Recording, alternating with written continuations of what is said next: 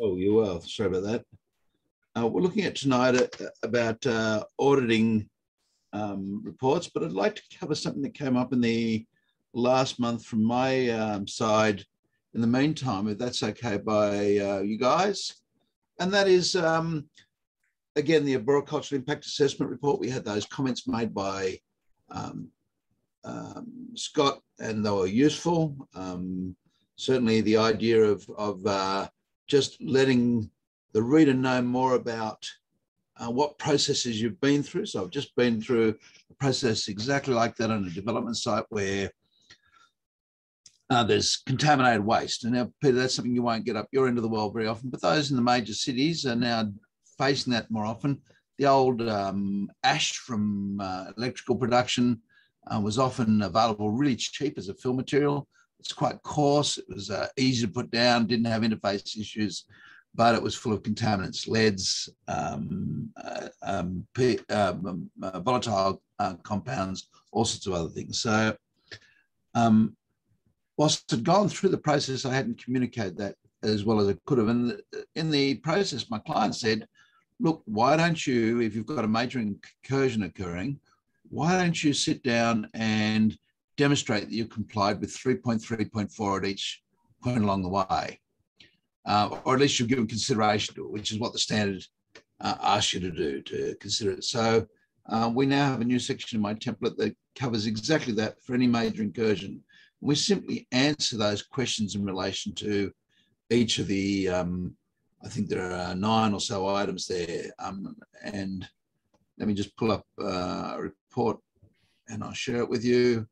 That just shows you how we've dealt with that. And it may be something that is useful for some of you as well. Now, Peter, I believe you've got to give me control. Is that right? Yeah, that is correct. Thank you. How do I do that?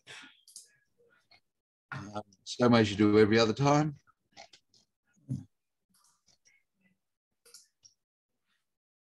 There we go.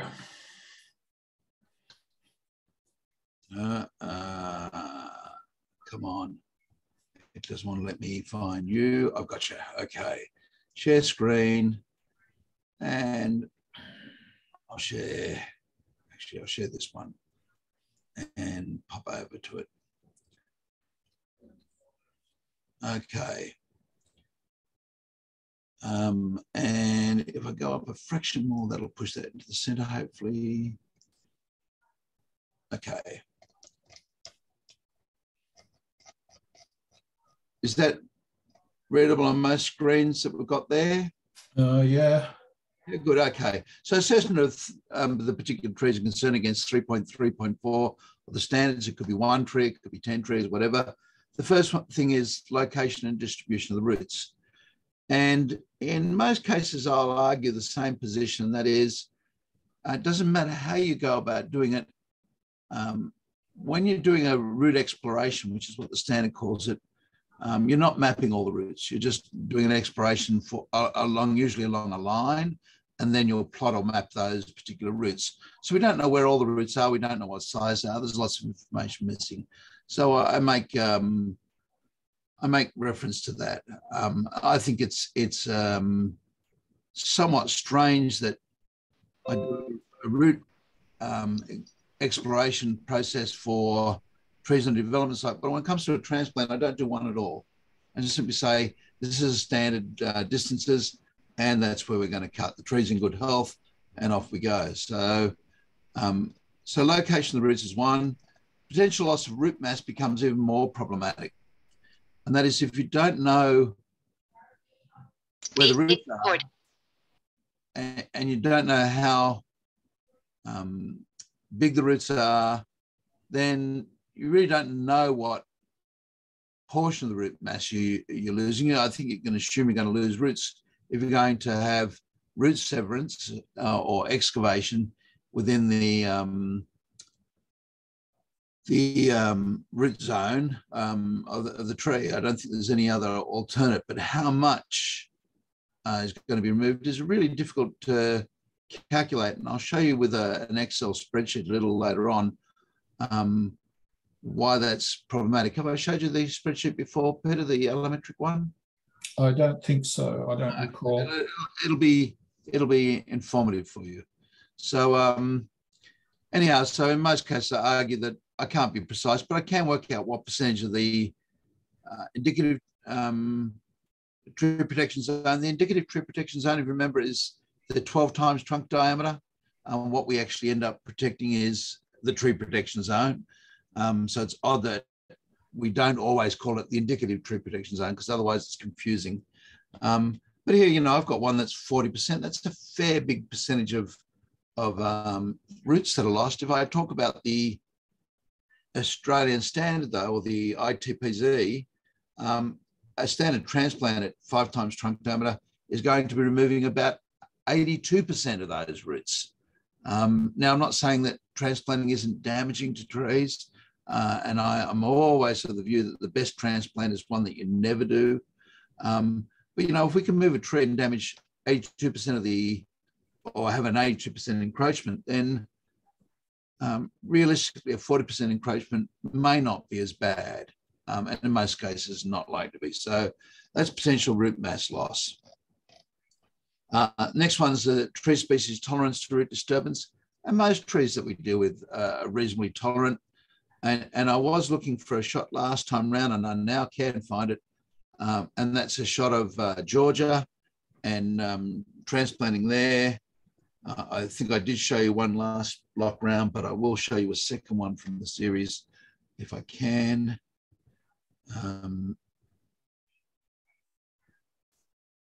And I think you still see my screen here now. So if I go to my photos, and hopefully if it's nice, I'll be able to go GIA, Georgia. No, G.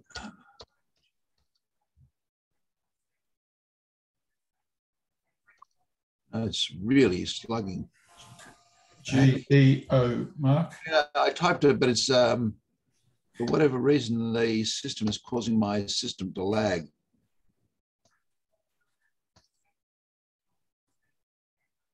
So I'm waiting for the. I've hit delete, and okay, GE. Hit the E. So I don't know what's happening there, but it's really causing the system lag.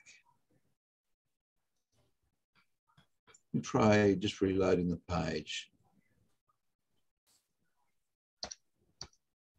No, there's something there that's happening that's causing it to lag. Let me close down what I can. See if we can get that to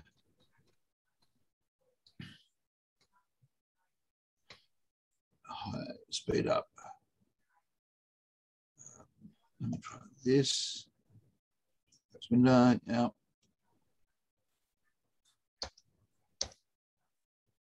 No, I'm getting no response. To my keyboard. Okay. Close down some of these then.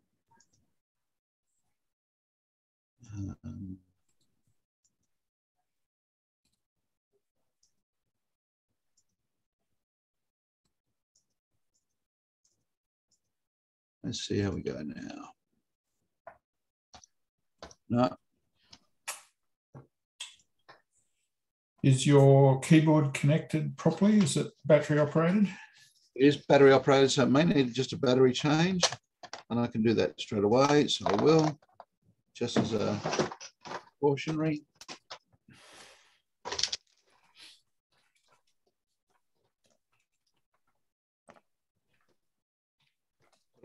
I can type in the upper section, so it seems odd that I can't type in the lower toolbar there.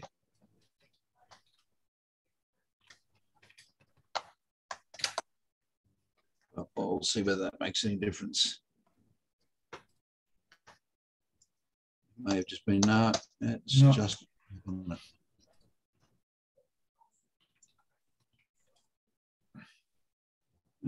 Just try again.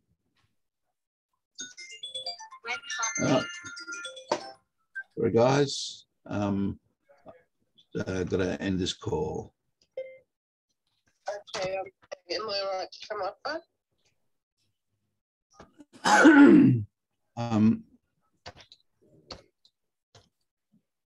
Yeah, now we're getting there.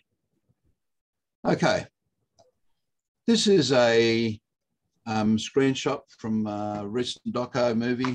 And again, you can see this eucalypt has been transplanted.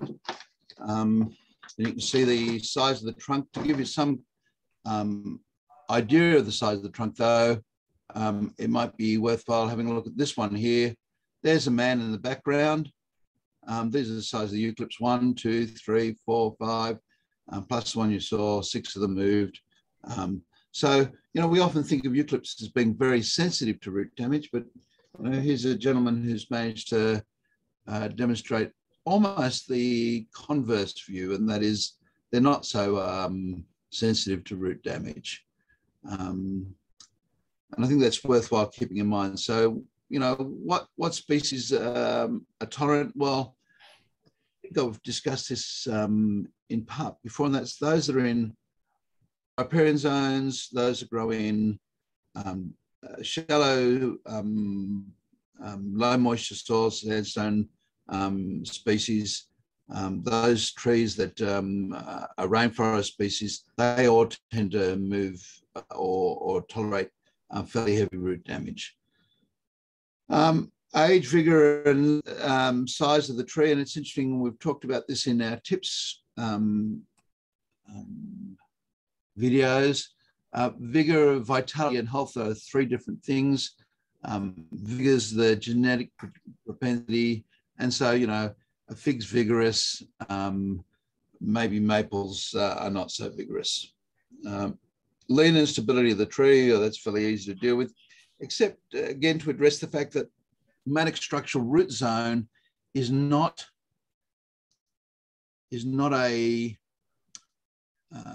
an equation that says the tree will fail. In fact, you can go a lot closer than the structural root zone and not have a tree fail. And I'm pretty sure I've showed you photographs of that last time round with camphor laurels at Grafton, for example. The soil characteristics, again, that's usually not going to be something that's going to have a big difference. Path structures and obstacles are something that you need to consider if there is something that either is inhibiting root growth in some direction, or if that you've got a situation where that's advantageous. So, for example, you're removing an old footing and putting a new footing back in.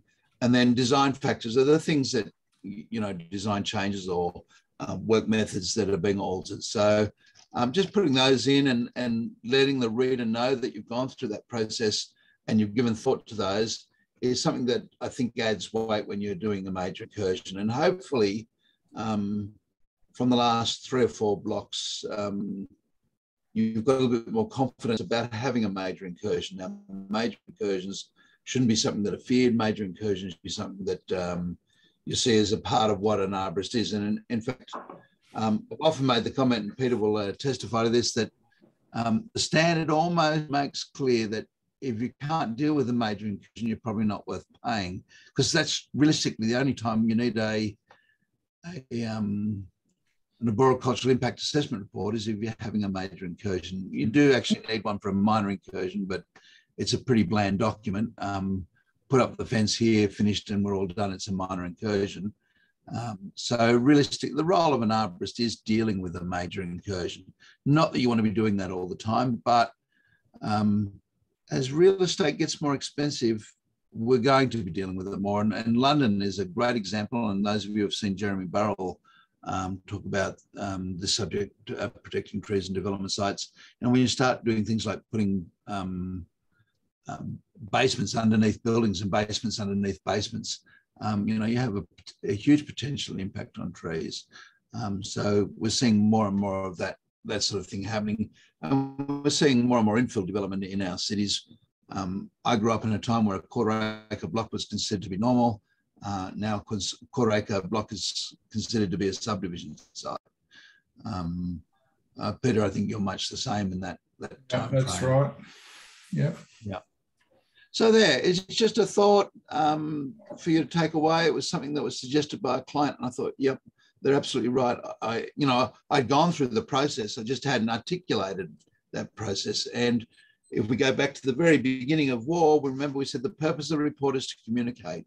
And, the communicating that, yes, I've gone through the thought, I'm not just coming to that point meaninglessly.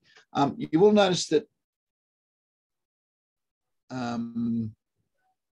there's discussion here about my view on route mapping in terms of pressure. Generally, we want to try and keep our spray rigs, if we're using water or hydrovac systems, we want to keep our pressure so that the contact pressure at the root is less than 120 psi. At 120 psi, we start to cause cell damage.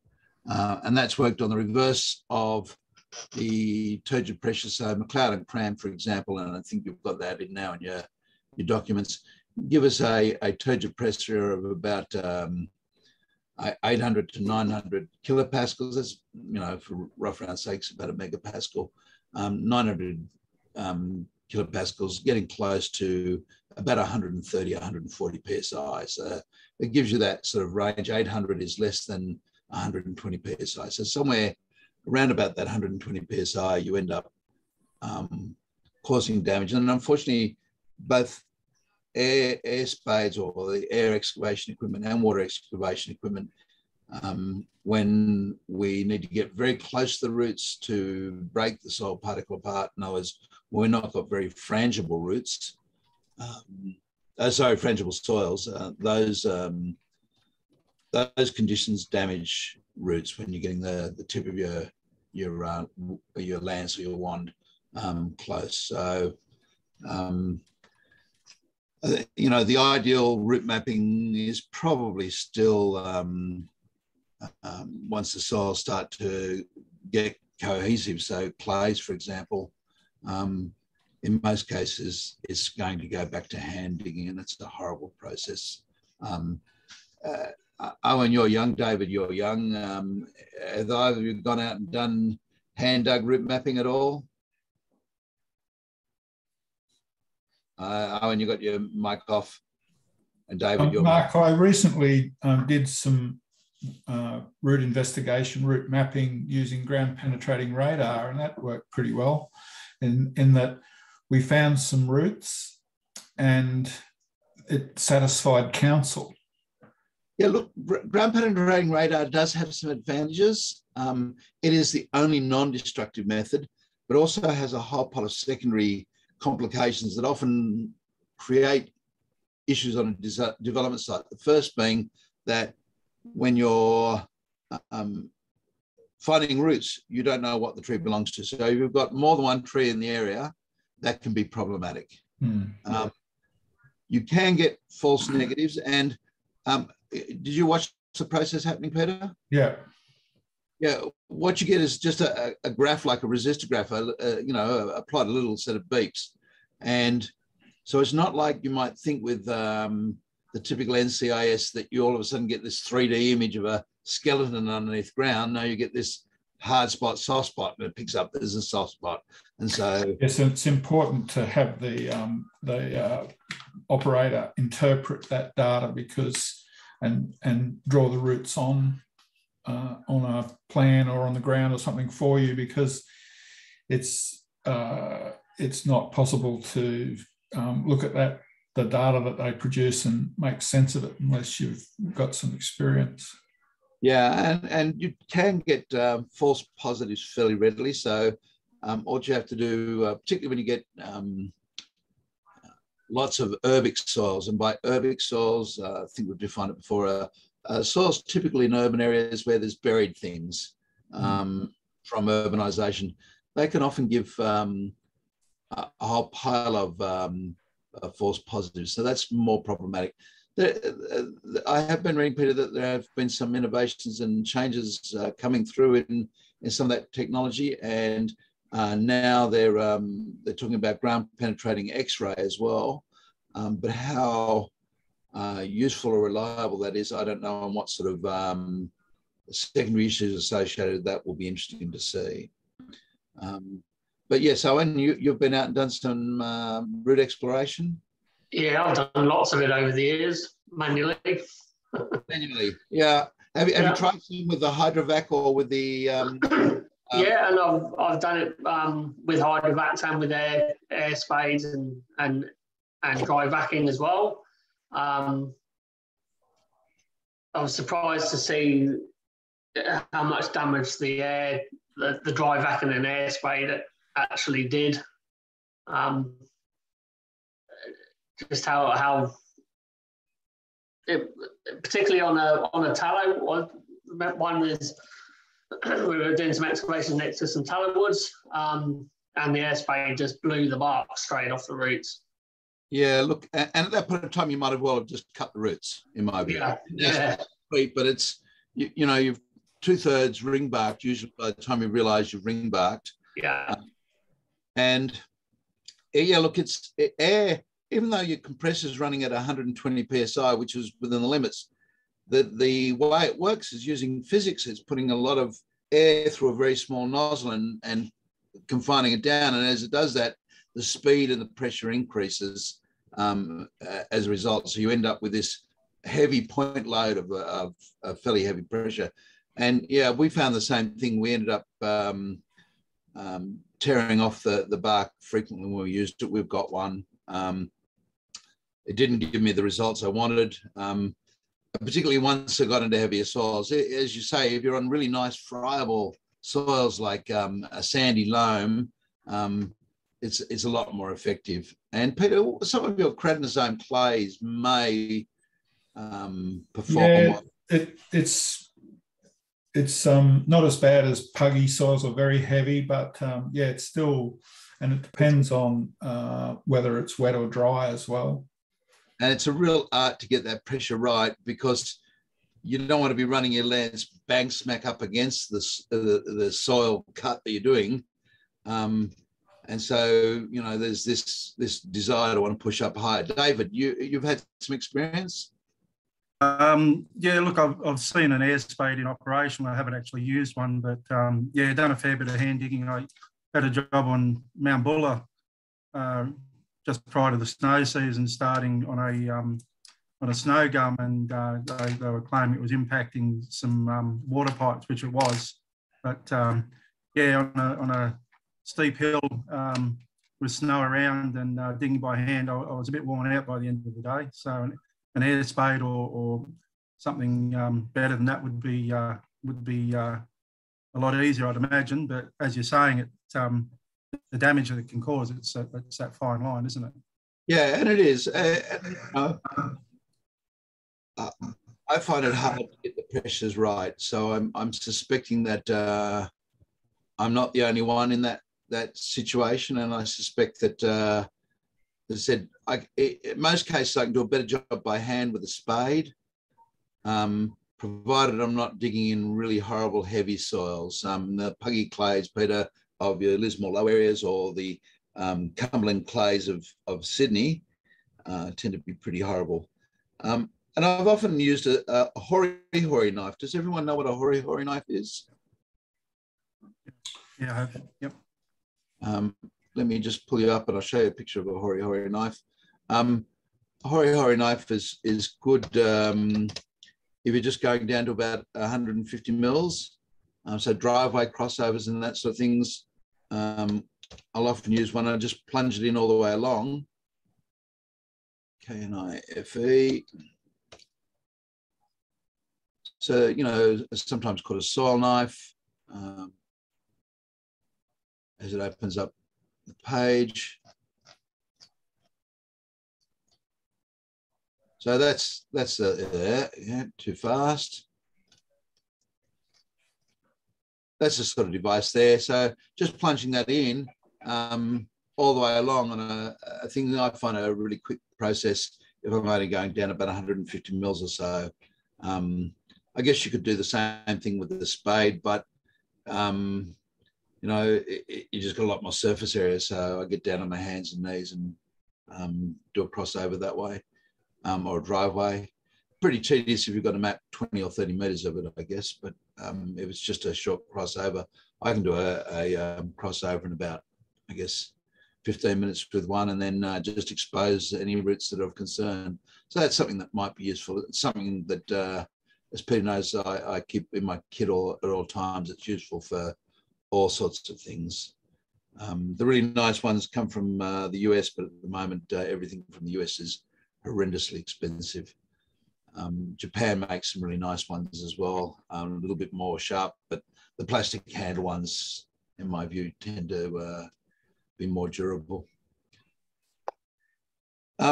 So one of the issues with root mapping, or this process of root exploration, is to do with the relationship of roots. And I will just quickly, if I can, Excel, EXCEL. An allometric equation is simply an equation that gives the relationship of things. And the one I find easiest is, those of you who know him, Adam Toms had a heart transplant, a lovely guy. Adam had to have a heart from somebody between 6'6" and 6'8". Adam's 6'7", I think is correct. Well, I might be wrong. But it's in that sort of order. So why? Because you need a pump of that size to run the circulatory system in a body that size, because there's that many meters of blood vessels in Adam, and he's got more than I've got. You know, and I've got a tiny wife, so maybe Adam's stolen some of hers, but we've got this relationship between one part and another. So that's allometry. And so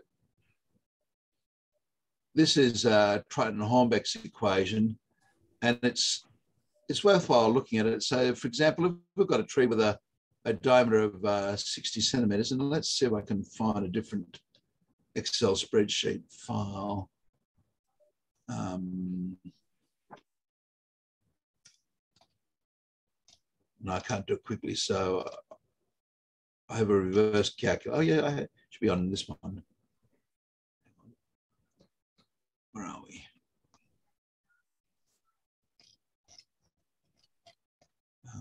It's covered. I can't see it. Standard Triton-Hornbeck. I should be able to find reverse Triton-Hornbeck. No, it doesn't make any difference. So a 60 centimeter diameter tree has 2.6 tons of material. And if we were talking about root size, we could say the same sort of thing. What sort of mass might be associated with a 10 centimeter root? Well, it'll be lighter than this because roots are not as dense as above ground material. Do you want me to? I can't make that any bigger. Oh, yes, I can. Can I? No, I can't make that any bigger. Yes, no. No, Excel doesn't allow me to make it any bigger for you to view, unfortunately. But if we talked about a 10 centimeter diameter root, it would weigh 32.4 kilograms, or the proportionate equivalent, given that root material is lighter. And we know that there's about 25% root mass generally to tree mass. So if we ignore the mass difference between roots above ground and below ground, that actually goes against our position if we're looking at the difference between the two. So it's a more conservative view by the fact that the roots are less dense. But if I'm talking about 32 kilograms, now let's go back to our 60. A trunk 60 centimeters. If we said, well, a quarter, then a quarter of 2,600 is about 650 kilograms. All of a sudden, our 10 centimeter diameter root is really not that much. It's quite a small proportion of 600 kilograms. It's 1/20. It's 5%. Does that make sense? I can make a link available to Triton-Hornbeck for you if you'd like. It's a standard equation. So it just lets you see that. And now when you go down to a 1 centimeter root, how much difference do you think that's going to be? A 1 centimeter diameter root, now we can do, and there it is, it's 0.1 of a kilogram. So if we had 600 kilograms, that's 1/1200th. Cutting a centimeter diameter root doesn't do a lot at all, does it? You wouldn't expect it to either. No, you wouldn't expect it to. But you know, I regularly see things like, for example, don't cut that root. It's got a, if you come across a root, you can't cut it if it's greater than, I can think of a local council in Sydney, 5 centimetres. Well, that's 6 kilograms. That's 1/100th of the mass of the root system. So, you know, all of a sudden that becomes critical because I'm going to cut 1/100th of the root mass to the tree. That just seems to be crazy. So it's something to think about. That again, the smaller the root gets, the smaller the mass gets, and it's not just a linear equation. It's actually a complex parabolic equation. So you're getting a significant drop as you get smaller and smaller. And it does make sense, Peter. Absolutely, but it's just being able to see it numerically that makes a big difference. So, you know, when in the earlier days we used to say, oh, don't cut roots greater than 2 centimetres in diameter. Well, you know, again, there's no difference between 2 centimetres and 1 centimetre in real terms. They're a pretty small amount of mass. So that whole process in a supporting paper is what I'll be presenting at Arbos next year. So we'll give you all the background papers and support behind it. But it's when we started to play with it, we thought, wow, you know, it does make a lot. And when you start getting about bigger trunk diameters, and the impact becomes even smaller. So we start talking about a treated with a metre diameter trunk. You know, you're talking about 26 tonnes. Oh, sorry, that's not a metre. That's 10 metre diameter trunk. That's better. No, sorry, 100. Then you're getting 9 tonnes of material. So the impact of cutting 100 mil root on a tree with a trunk with a metre diameter is way less than the impact of cutting a 100 mil diameter root on a 500 mil diameter tree, for example. So again, it's seeing that difference. So realistically, how we approach bigger trees is that we can in fact cut larger roots. I'm not saying you should, but it may not be a big problem. And I guess the first time I really saw it, Peter, was a guy called Don Blair came over and taught tree protection, and I did that in 1987, 1988, came back with a few others, and we went over to Manly, and I took photographs of some araucarias that had sheep piling just 50 centimetres away from the trunk of the trees. And these araucarias are still there to this day. And I was positive at that point in time. I knew now, I was educated. I knew those trees were going to die from the sheep piling. And of course, they sit here and mock me today saying, well, didn't get that one right. And so again, that's, in fairness, araucarias at Manly are on some very sandy soils. So they've got lots of sinker roots, and you know, the number of roots cut was not significant in terms of the tree. The tree was able to deal with that. So dealing with root tolerance, I think, does need some consideration of the size of the roots. And in my view, that's probably the only reason to go out and do the exploration work. But I hate it. It's dirty. It's unsatisfying. It's frustrating. And for those of you who have been through the process, it's then open to that wonderful thing called the liver quiver. Vicky, do you know what a liver quiver is? It's that wonderful gut feeling you get that says, yep, that will or won't work. And unfortunately, when you put a report and you say, yes, look, I'm not convinced that cutting through 100 mil root will be the end of this tree. You're doing it on a liver quiver, and the consent authority is doing much the same thing. They're coming back to you and saying, no, it's not going to work.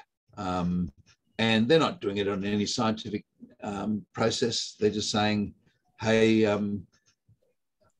that's what we think. Well, I could have done that before we did all the root mapping. Before I did the root mapping, I thought that it was going to be successful because, you know, it's not as bad as transplanting. And before I did the root mapping, the consent authority was almost certain they were going to say no. They just wanted me to do it so they could say no. And all of a sudden I find a 60 mil or a 100 mil diameter root, and the answer is no. well, I think we could have avoided all of that by getting out of that situation in the first place, which is a part of the reason why I hate this process of route exploration, is that it is, if the consent authority wants to say no, they'll say no. And, finding a 2 centimetre route or a 5 centimetre route is not uncommon for a medium-sized tree. But when you look at those transplants, maybe it's not so critical after all. So that's the end of the stuff for tree protection on development sites and writing the arboricultural impact assessment reports. I'm sure we'll come back to it again in time. But the next question is dealing with an audit report. And our unit, we actually do have a unit now that addresses some of this in a little bit more detail. Document and audit tree work. And we talked about how we go through that first stage of documenting. How do we specify pruning? And I asked you guys to have a look at the standard. Sorry, you guys and girls, I'll try and be as inclusive as I can, but I didn't mean to be sexist. I'm getting into trouble nowadays for lack of sensitivity. But who here had a go at trying to figure out what the standard actually says in terms of pruning? Anyone? No one bold? Okay, great. Let me pull up for you then a copy of the standard, and we'll have a quick look at it.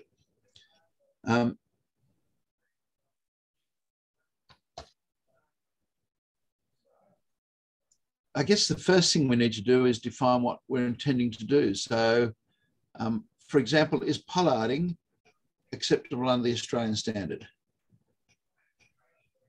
What do you think? Reduction pruning?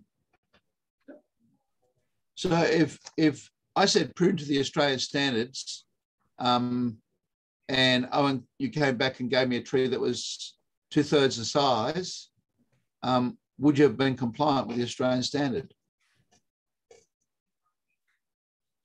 Possibly. Well, yeah, but provided you made the cuts in the correct spot. I mean, so So that's why I say that the comment that standards, none of our standards are specifications. All of them give us a process. All of us give information, but they don't give us this precision of language that we need in a set of specifications. Pollarding's in there too. Yeah, pollarding's in there as well. Interesting, there's some mention of root pruning there as well, although it doesn't go into it. And for the sake of it, root pruning never needs to go back to a node. Just wherever you need to cut is as short as you want to make it, unless you want to put something like a barrier in or do some deflecting. But apart from that, it doesn't need it. And having said that, if you've got 2 meters of root that doesn't fork, and I can think of a photograph that I've got that shows this. They're putting in a slab. There's no branching at that point. Cutting that 2 meters of root off back behind the slab isn't going to affect the tree either, because that 2 meter long woody root is not absorbing water. Well, it's not absorbing a lot of water. Let me clarify that. Root hairs take up most of the water. There are aquaporins elsewhere which is the membrane protein that water is transported through. There are some aquaporins elsewhere, but that's usually only when the soil is getting close to saturated. So, when your soil moisture levels are running 70 or 80%, you may see a little higher uptake of water through some of the woodier roots, but it'll only be a very small percentage overall. So, you have to excuse my slowness in finding documents.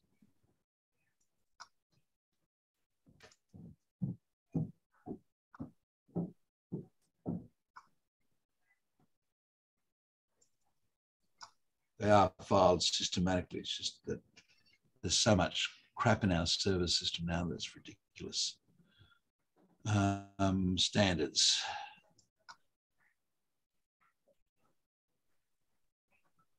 Is 4373, 2007.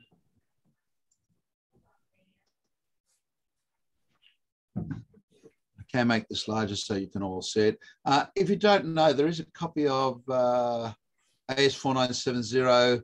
Someone has illegally posted, I don't know who it is, online. I often advise my clients to go grab a copy and read it. It's worthwhile, again, for them to have some idea of what's involved in the standard, and let them see that, you know, we're not trying to be unreasonable pig-headed rat bags. We're actually being sensible about things. Always worries me when I see a committee that looks like this. It's the EVO 18 committee, and just the number of arboricultural organisations that are represented there is really lean versus a whole pile of other organisations. But at least there's a moderate arboricultural representation in the committee. And, you know, the document, I think, is a great document, and it's served our industry well. I've just got to go down one fraction so I can get the edge of it there. Okay, you should be able to all read that now.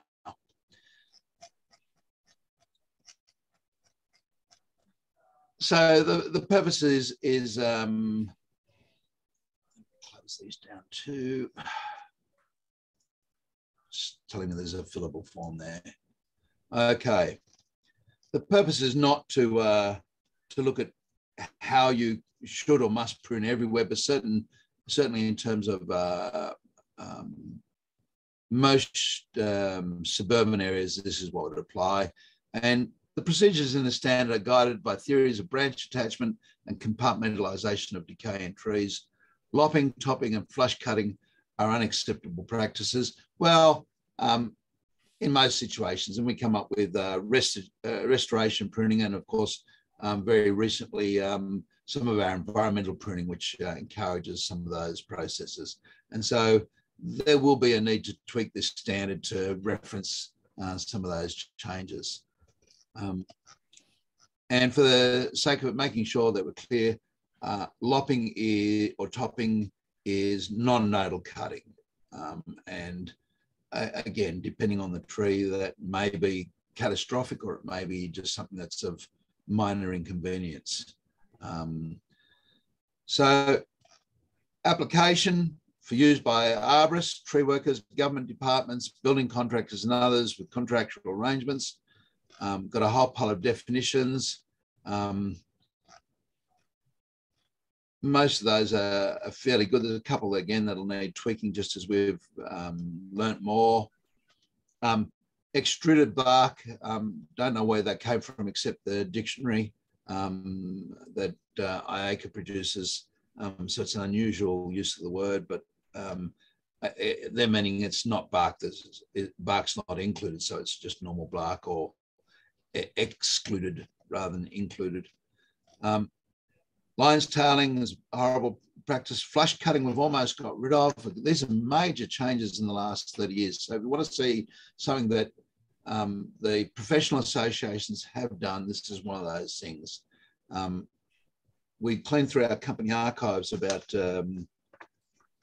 8 years ago, and in there I found a 1994 consent form from Parramatta Council, one of the better councils in Sydney for tree protection, showing a tree with an image with the top 1/3 of the height of the tree cut off, flat topped. So, you know, that's from 1993, 94.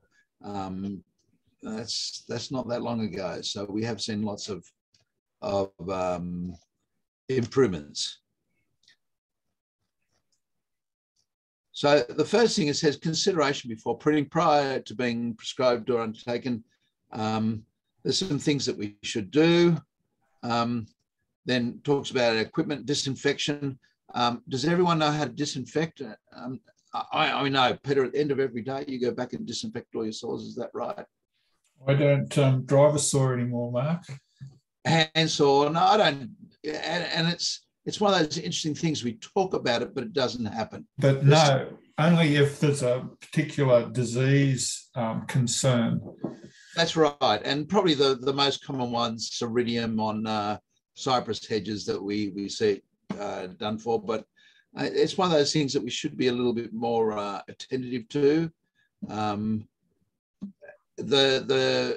are a number of things. There's some chemicals that are now sold for this phytosanitary process. But still, I think the easiest and the best is 70% alcohol, 30% water. Where do you get 70% alcohol? Well, ethanol would be great, but you're not going to go out and buy pure ethanol. So buy methylated spirits and add water, 30% water, dilute it down. The reason you dilute it down amongst anything else is that it's volatile, so you reduce its volatility. You can set fire to 70% methylated spirits, but it doesn't go boom like it does when you've got a pure alcohol. And the other advantage of it is it dries fairly quickly, which means you don't end up with rusting of your stores like if you're using a bleach type. So phenol based disinfectants is the other option. And there are a couple of those that have been designed for the purpose of disinfecting equipment. But alcohol and water is probably the most convenient and most cost effective, and it does the job very well. Our three-cut system has changed. There's all sorts of debates and arguments about that, depending on what part of the world you come from. So that's another one of those changes that we'll see coming through. If you're old, Owen, like you're getting close to, undercut, top cut further out. Now some of what we're getting is undercut, top cut further in. And so again, there's arguments for and against both of those. And some of it does depend on what you want to do. So, you know, we need to think about all these things in the tree.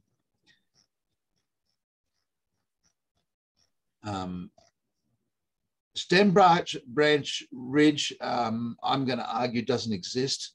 I think that's an anatomical misnomer. I think what it is this is a branch that for whatever reason has become equally dominant, but it's still a branch.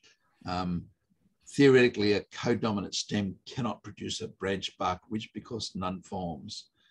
So I know that's being pedantic, but again, it's one of those things that we've learned and we've come on. Who here is old enough to have an original copy of the Body Language of Trees? Anyone? Oh yeah, I've got one. You got one, Peter? Yeah, okay. I've got two if someone wants one. I picked one up the other day for about $180 secondhand. The difference between Maddox's stuff in the Body Language of Trees and then his newer text, the Encyclopedia of the Body Language of Trees. And by the way, if you're thinking about buying a book, buy that long before you buy the earlier Body Language of Trees. There are heaps of changes in that text. And those changes have come about in part as we've learnt more about trees and as our profession has become more tree friendly. Remember, Maddox himself is not an arborist. He's a physicist. Very clever man, very talented, great communicator. But again, he's learned in the process of things as well. So I think we're all in that process of learning. It's easy to pick on people, and you know, I get into trouble for doing it occasionally, but I don't mean to. I'm just saying we need to get things right. So that's one of those things that I see changes. So we've got some pruning classes. Boy, I have never seen the pruning classes ever mentioned in a set of specifications. I wonder what that is. But we've got these things and we've got these codes that somehow or other were intended to be used and were never used. And I don't know that they need to be used. But we've got these things. The first of these things is crown maintenance. And so that's great. We're going to do some crown maintenance. If that's what we're going to do, should we be specifying that, or should we be specifying what sort of crown maintenance? So deadwooding,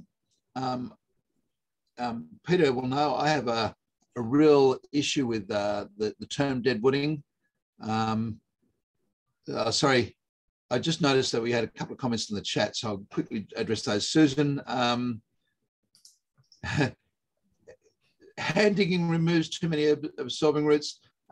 If you're talking about the fine non-woody roots, air knives destroy them just in no time. They desiccate, and water is just got no chance. Doesn't matter what you're doing.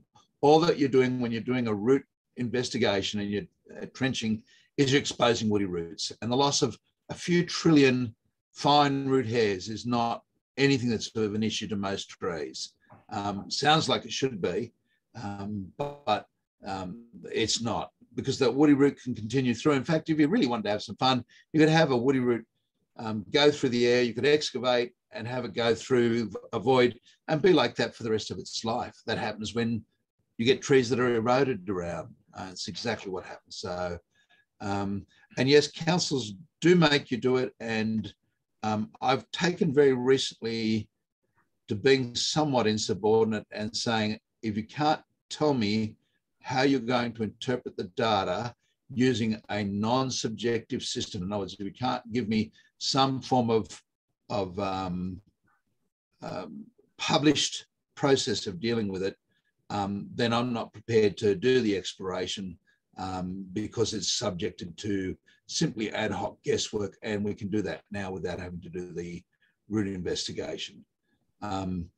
If they're prepared to look at something like an allometric equation to do with it, then I'm happy to go through that process.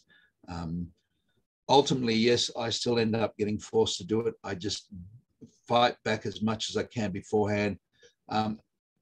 Maybe not unlike others. I've got so much work on. I don't want to be busy doing this sort of crap and spending a day doing a job that eventually ends up with the city saying, look, yep, you found, and I did one not so long ago. I got the builder. I get builders to do it for me wherever I can. I had a builder expose a 65 centimetre root on a 750 mil diameter jacaranda. And I said, well, that's fine to cut. And the city came back and said, oh no, we're not going to accept that. And my client said, but it's like 2 or 3% of the root system. What on earth is that the no for? And I said, and that's why we didn't want to do it in the first place. It's just mindlessness. So hopefully that answers that for you, Susan. Sorry about not seeing that earlier. Okay, so dead wooding. My only concern about the use of the word dead wooding is it infers that we're removing dead wood rather than dead branches. And I just really wish we'd picked a better jargon or a bit of better slang in our language. I get into trouble, for example, when I'm teaching anatomy, of calling my my two lady assistants, Danielle and Catherine, of calling them the girls. Now, they don't mind. I've asked them, I've checked, but apparently that's not a phrase you can use anymore. I should be calling them the ladies, or the team is even better. Well, dead wooding sort of fits into that sort of category. Dead branch removal, as much as it takes an extra couple of words, it adds clarity. And remember, the purpose of writing these things is to add clarity.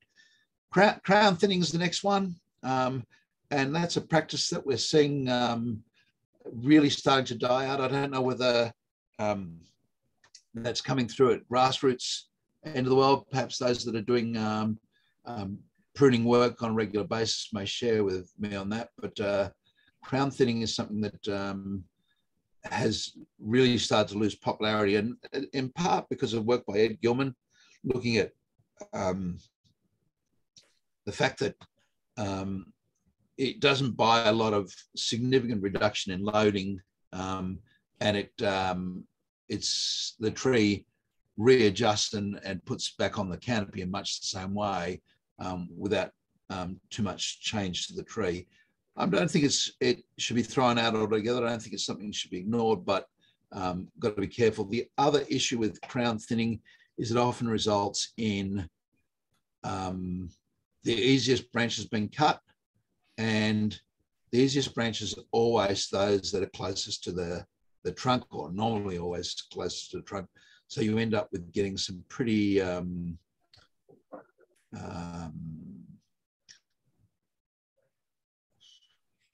close to lines tailing, if not lines tailing. And I think, You want to see a good example of that, and it's not a criticism of those that have done the work or those that are specified, but Hyde Park, if you look at the figures along the main avenue in Hyde Park in Sydney, you know, if you wanted to do a reduction cut, there's almost nothing. There's just 3 metres of outer canopy, whereas had the work been done appropriately, you would allow light to get back in. And if you'd like, by the next time around, just let me know either on the chat or by saying yay. Good reduction printing work can be undertaken for decades. And there's a great jacaranda being done by a guy called Gary Claxton at his house in New Zealand. He's an arborist, and it's been reduced for over 20 years. And it's probably grown maybe 150, 200 mils higher in that time. It's just about opening up, letting light come in, letting lower branches come up, reduce them back down, repeating it. Stanford has done the same thing at its campus in California with Ptosh mundulatum, of all things. The trees grow up, they open them up, do some reduction pruning, the new section come back in, they keep on working it back down. So I don't think that crown thinning is without value. I think we've just got to be careful with how it's done. Selective pruning just simply means figuring out which things need to be there. And formative pruning, you know, maybe formative pruning should be in its own category, because I don't think that really is a part of crown maintenance, but it's there nonetheless. So are we doing crown maintenance? I guess is the first question you want to really ask for your work, or are we doing crown modification? And it's interesting that crown thinning is not modification of the crown, but reduction pruning is modification of the crown. And in reality, they're both much the same. And Jeremy Burrell gave a talk at a Arbos conference a few years ago and talked about reduction pruning. And the kickback was amazing. The number of people that sort of said, we're talking about lopping, you know, and this is horrible work. And this is, and that's because that was generally our thought. The reduction pruning has really gained some popularity in terms of research. A small amount of reduction, you know, a reduction of 10% of a stem or a limb can give significant reduction in load. So if we're thinning to reduce the likelihood of parts failing, reduction pruning definitely is superior in that situation. Crown lifting, well, yep, there are times when we certainly need clearance, stuff over paths, roads. My pet hate is crown lifting over buildings. And can I get a nod from those that have got their video showing? That's something that often I'll hear somebody say, I want the tree pruned up because it's overhanging my building, and I want the amount of overhang reduced. Has everyone heard of that at some stage or other? Yep. In fact, there actually is a code that talks about it. It's the bushfire code. I've just been dealing with it only in the last week again. Hate it with a vengeance. It's a code that says should, not shall. That is, canopy should not overhang the building. And of course, every bushfire consultant and every councillor are spineless. Did I say that? That's horrible. Mostly spineless. And so we end up with this view of you can't have branches overhang. Of course, I met with one on Friday, and very informative. She said to me, well, the reason why we don't allow branches to overhang is they can burn through, and you know, you end up with branches falling on the roof and going through, puncturing the roof, and you get fire inside the house.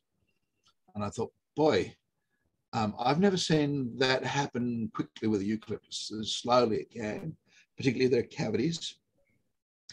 And then I thought, I've never seen that ever happen on a metal roof. So I thought, yeah, maybe we should be thinking about how we input into that code at some stage or other. And maybe, again, when you see that list at the front that you saw in this one, there should be some stuff from consulting arborists in that. But I'm fairly convinced that lifting or cutting canopy from over the roof doesn't stop fire from going onto the roof, because that's about flame, and flame is blown in part by wind.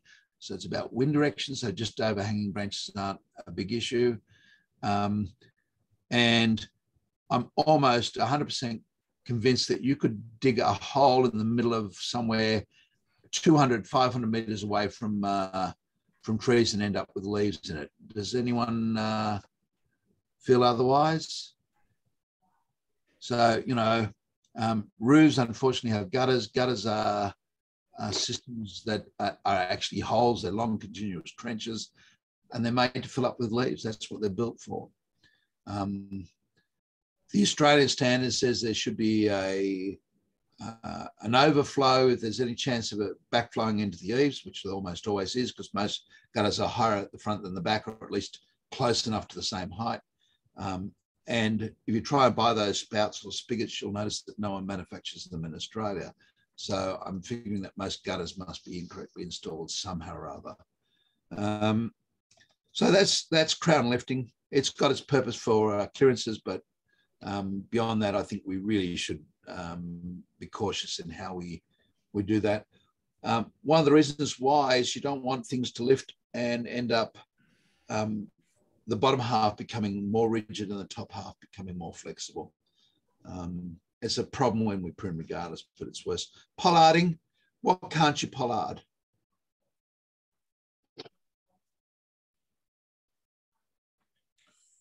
Anyone? Trees that don't produce adventitious shoots. Trees that don't produce adventitious shoots. That's a great answer, Peter. You can't produce them once. Nearly all trees produce a whole pile of latent buds or auxiliary buds that don't come out, and they'll stay active for a few years and then slowly decline. So something like our latent greens fit into that category. But yeah, I think that's a great answer. So theoretically, you could pollard a eucalypt, and I've seen some eucalypt pollards overseas, and they're not bad. Not saying that I would want to do that as a standard process, but again, I think we need to be careful not to throw the baby out with the bathwater. Remedial pruning or restorative pruning is the thing that gives me the confidence about that earlier statement and about why we probably shouldn't throw lopping out necessarily.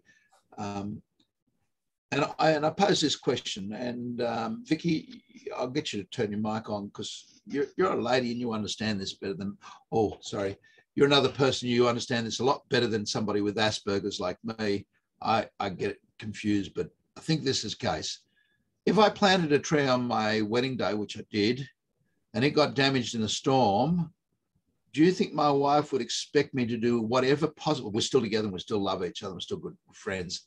Do you think my wife would expect me to do everything possible to bring that tree back into good condition? Of course. And if it lost all of its branches at the outside ends, every branch got broken off, typical microburst damage, she'd expect me to rebuild it. That's right. So, Owen, can you do that pruning work for me? Yeah. Yeah.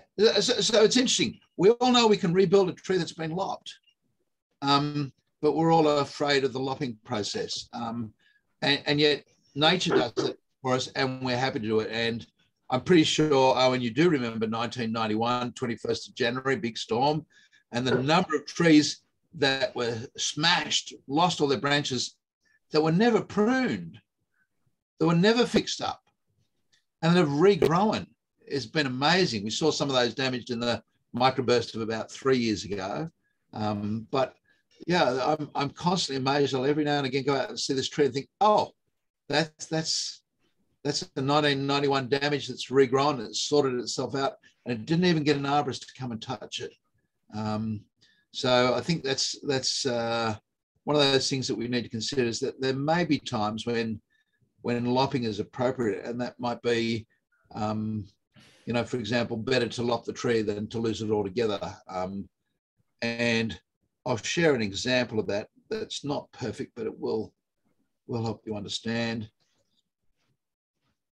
And then I'll give you a quick set of specs that I'm using for some basic pruning, and we'll look at more specifications next time around. We're pretty close to an hour now. So photos. somewhere there by date. Where are we? I had it, no, the wrong one. By date. Photos, photo sets from others. And this is a really great example of what can be done in terms of reduction pruning. It could be done as a reduction prune on this because we're talking about a Tilia cordata. Peter, that's an unusual tree for you, a linden or a lime tree. But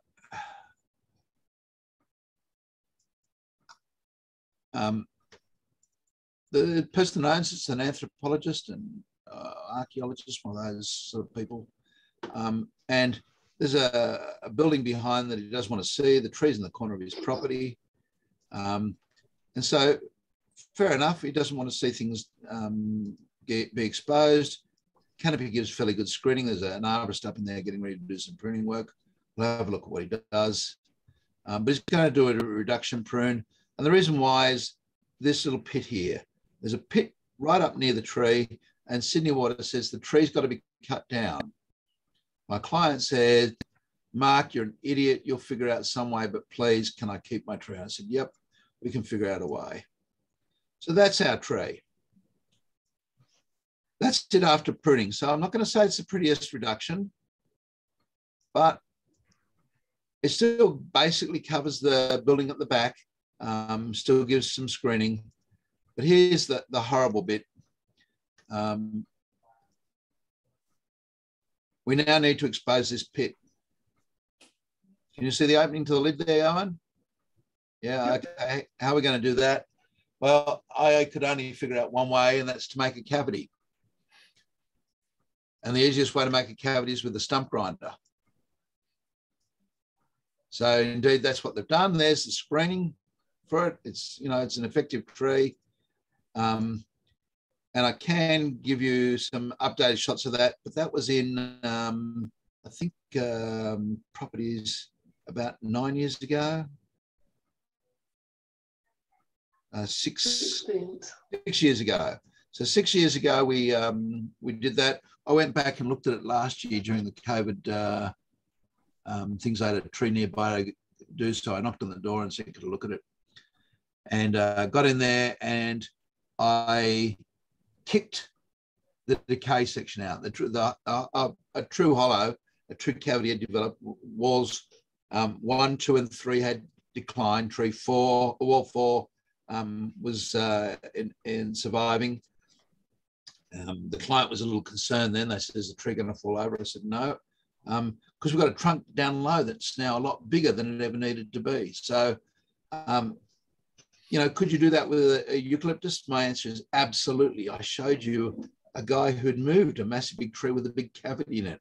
And it's one of the things that Peter and I know we've talked about before, and that is in Asia, for example, people value these things we call defects. Mm-hmm. We dislike them. They think a tree is more valuable because it's got a fault, or it's got a hollow, or it's got a defect. We've developed this sort of very much Heidelberg School of Art response in reverse. For those of you who don't know it, prior to the Heidelberg School of Art, there were seldom dead branches ever drawn on or painted on a tree, because that's not the way God wanted them to be. Well, it's like we as arborists want to do the same thing. We want to make a tree so it's perfect, rather than saying, look, this tree's got a cavity. Isn't that wonderful? And I know when it comes to tree risk assessments in schools, you know, if it's in an area where there's going to be moderate to high use, we'll say there's a cavity, and then that's usually the end of it. It's a cavity in most cases. It's not the end of the world. And in fact, it's interesting, in storms, cavities often don't fail. Other parts fail. So cavities are not necessarily much weaker than any other part. And I know I've covered that in the tips videos. Peter, I think it was the first or the second one. So if you haven't seen it and you want to see, we discuss, for example, how white stem rot or Phalaenus stem rot can often make the stem stronger, not weaker. I recall David Evans, who was training his valid risk assessment method, making a point that when you're looking at trunk cavity, it's important to look at the wood that's there, not look at the wood that's not there, because it's the wood that's there that's holding it up. So if there's sufficient wood to hold it up, it doesn't matter what shape it's in. Well, except that it can, the shape and where the wood is located can make the tree stronger. And I will illustrate it, seeing as we've talked about it, but go find the tips discussion and you'll see that we have discussed to some extent. And I know I took a better shot of the sample very recently for a talk in Darwin.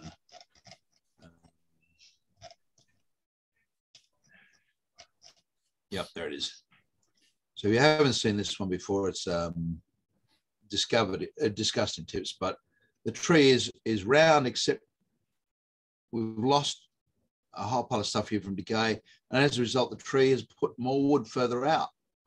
If we took all that decayed material out and brought all the wood in, we'd still have more wood there than we need. So we've got more wood and it's further out. Well, more wood makes it stronger, not weaker, and further out makes it stronger. So this is an instance where the Phalaenus is acting as a weak pathogen. It's actually making the tree stronger, not weaker. And you think about it, that does make some intuitive sense that the Phalaenus has developed mechanisms to interact with the tree so that the Phalaenus doesn't die either. Because what happens if the tree dies? You know, the Phalaenus gets to come in and take a bit of that. At the moment, it's got exclusive territory. It doesn't want failure to occur. It's happy having 100% of its own little turf rather than having to share it with everything. So there's certainly advantages to that.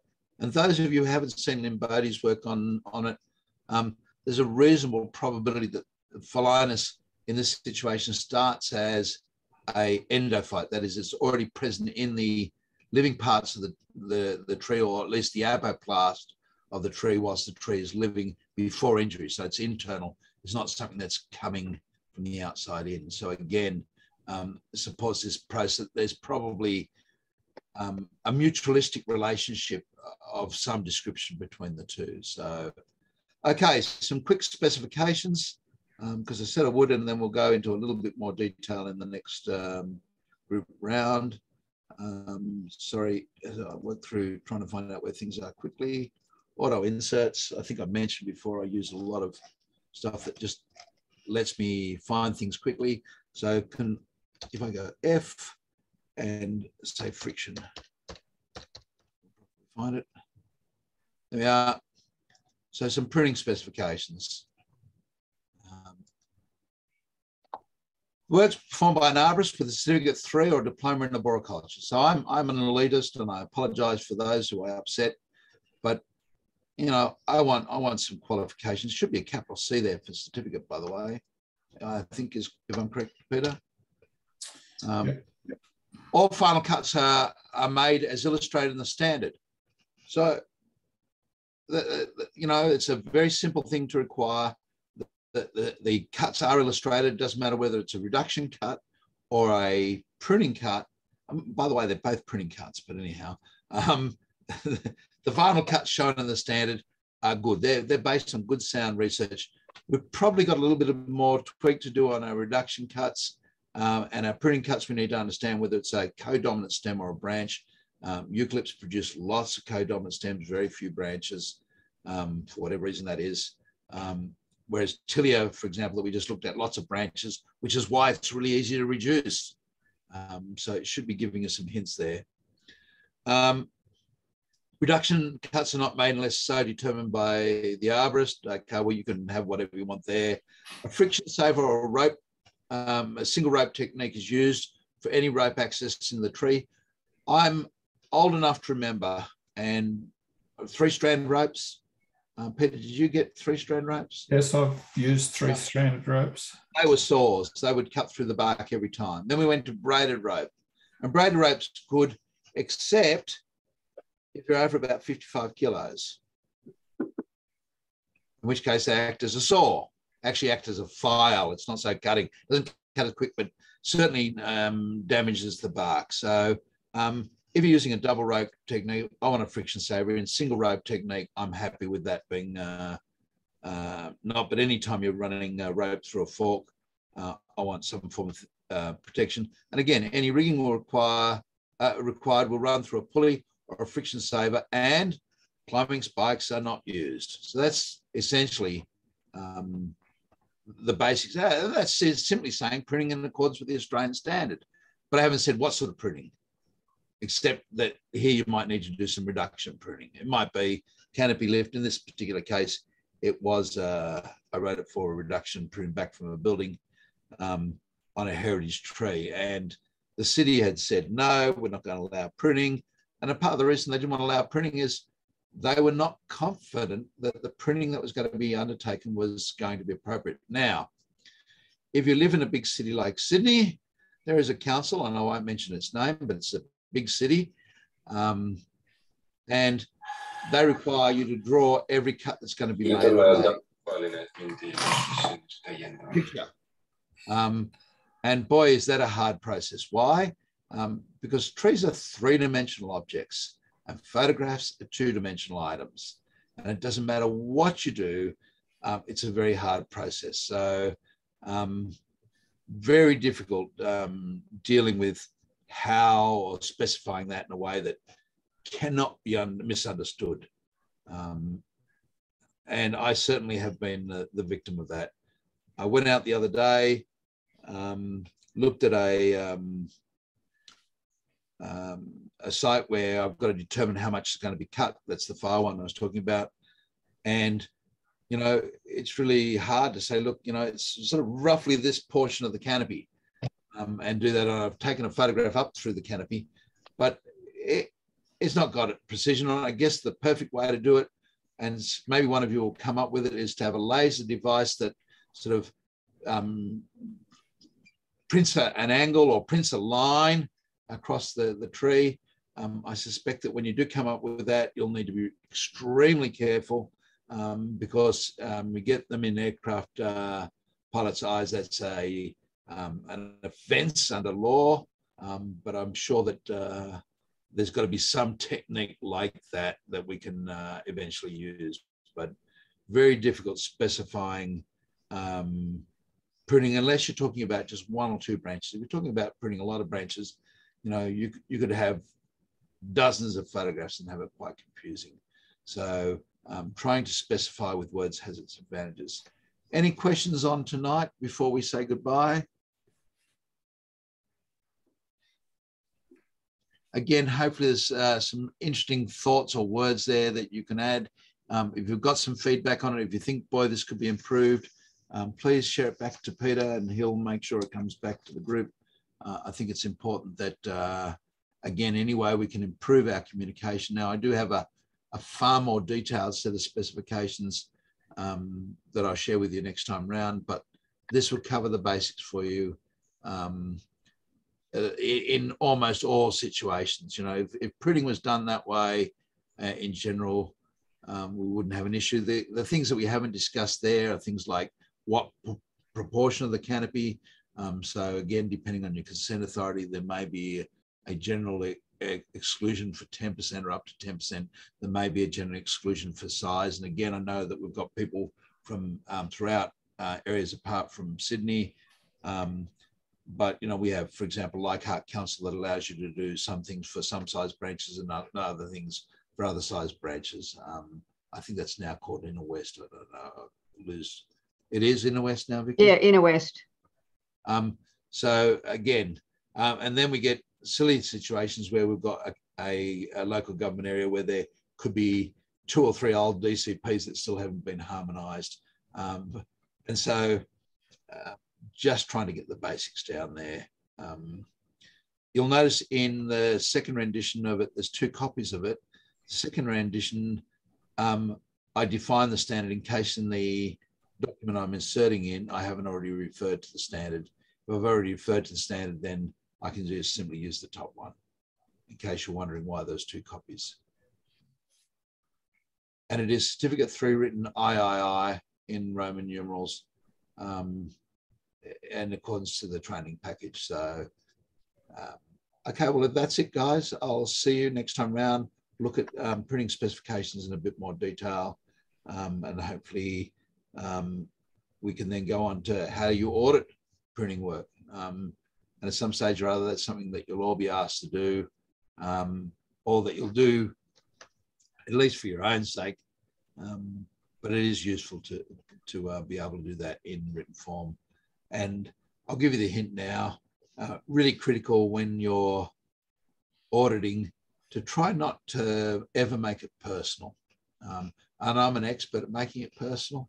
So I have got lots of people with dartboards up in their houses, and somebody got a tattoo on the back of a bullseye. But it's trying to do that in a way that preserves people's dignity and lets them feel like they're important and valuable. That's a hard process when you're saying you've done something wrong. And to give you the goodbye story on that, I said to you the following year, after we did the first talk on tree protection, I had a gentleman come over. Well, that gentleman one day said to me, Mark, we need to have a talk. We're in, he was in Carlton and he'd been doing some training. Arborist by the name of Dick Proudfoot, wonderful man. And Dick said, we need to have a talk. And he sat down, and for the next 30 minutes, he tore shreds off me. And I can tell you, as a grown man, probably about 40 odd years of age, bursting into tears and crying for an hour or so was pretty difficult. But the one thing that I have to say is, when he was critiquing me, I knew that it was done out of the right spot, that it was being done out of love, and that he really wanted to make a change. And it was a really important moment in my life in terms of having another adult say, hey, you know, this crap's got to stop. So things like, and so, you know, arriving on time, Peter, which is why I get bad when I don't get started on time, why I like to start class on time. Providing value for money, making sure that if I promise something, I do it. Somebody shared with me the other day, and I'm still reeling from it. They said, oh yeah, consulting, I only charge X, Y, Z an hour, which is not a lot. But on every job, I usually add a couple of extra hours on more than what I've done. And I thought, I could not do that. That just is not where I sit. Mine's the opposite. I'll do 3 hours worth of work and build 2.5, because I think, yeah, well, you know, I wasn't overly productive in that 2.5 hours, in that 3 hours, so I better make it 2.5. So again, yes, it had a significant impact. So if we're going to critique stuff, we've got to make sure that what we're doing is having the right impact, not the wrong impact. So I'll see you guys in a month's time, or 3 weeks' time, if we're coming to tips. Thanks very much. Thanks, Mark. Thank you, Mark. Thank you, Peter.